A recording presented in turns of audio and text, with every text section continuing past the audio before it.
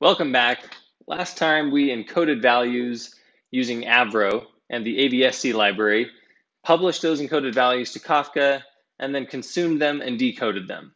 You can click here to watch that video. AVRO gives us some great benefits. It validates data when it's produced, it documents data for the consumers, and it's fairly space efficient. But this approach has one problem that we didn't discuss last time. The consumer must use the exact same schema to decode a message that the producer used when encoding it. It can be difficult to make sure that the producer and the consumer are using the same schema. There may be many teams consuming a message, and they can be consumed much later than they were produced. Maybe the people that produced the message are not even around anymore to ask. Furthermore, each message could be produced and encoded using a different schema. So you really have to know per message what schema was used, and that gets really tricky. Schema Registry solves this by providing a central repository to store schemas. In this repository, every schema is assigned a unique ID. When encoding messages, the ID of the schema used to encode it is embedded in the message itself. This way, when a consumer is decoding the message later, the ID can be read from the message, the schema can then be fetched from the Schema Registry, and the message can be decoded with confidence. Schemas are cached to ensure adequate performance. There are SDK libraries for many languages, including Node, to make all of this very simple. Let's get started. We're going to start with the code that we ended on last time. You can see the video description for links to these repositories. And so let's look through what we're starting with. We have a Docker compose file that gives us mainly Kafka here. And we're going to add to that right away because, of course, we need Schema Registry.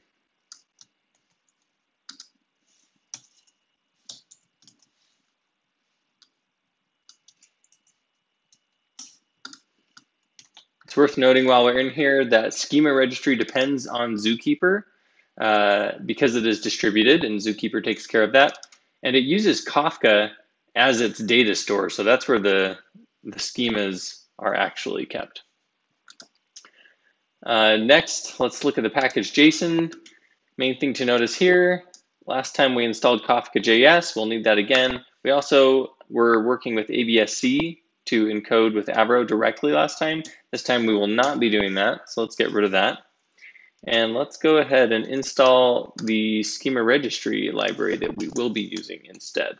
And take note that this library that I'm installing does use AVSC under the hood. It's just adding some extra conveniences for us. And finally, this is the code we were starting with last time. So just a quick review, we had a type, and then we use the AVSC library to create the type, but then also to encode the value before sending it in, before producing it.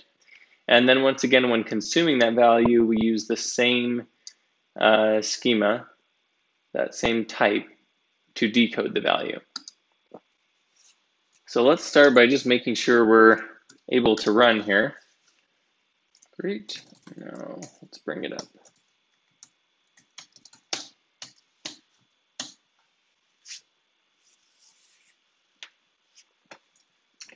Next, let's get rid of this AVRO import, this AVSC library, and instead we are going to import Schema Registry.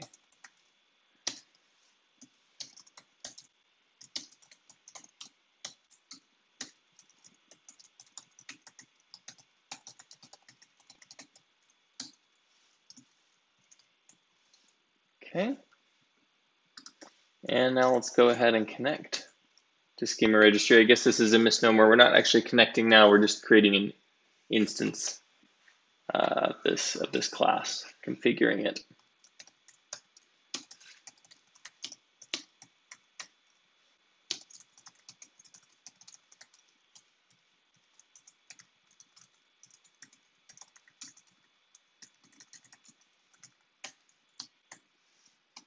All right. And now the next thing we want to do is, instead of creating this type in memory and just using it locally, we're going to send it up to Schema Registry. And to do that, let's first just extract this schema out as a JSON object here. And to be valid for use with Schema Registry, we have to give it a name. I'll just call this animal and a namespace. Once we have that, we can await registry.register, and you give it the schema, and it needs to be JSON formatted. You also have to tell it what type it is. And for that, I need to import schema type up here.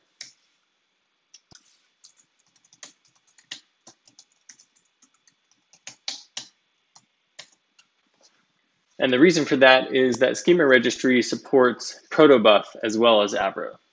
Now, when we register the schema, it gives us back an ID, and that's the ID of the schema. We'll need this so that we can embed this ID into the message when we encode it. Let's go ahead and take our message payload and put that in a separate variable.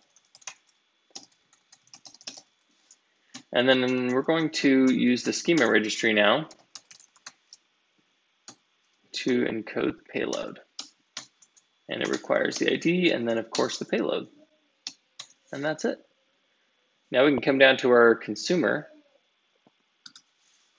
So to decode this value, now we'll use the register once again, or registry, and we just call decode. And this time we don't have to give it anything because it will actually be able to pull the ID out of the message as we discussed earlier. It is potentially having to do some I/O if that schema is not cached yet. So we do have to await this call.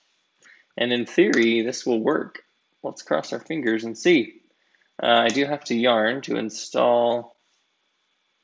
Oh, did I already do that? I already did that.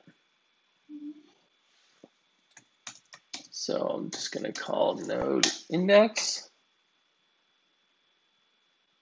Oh, I did forget one thing.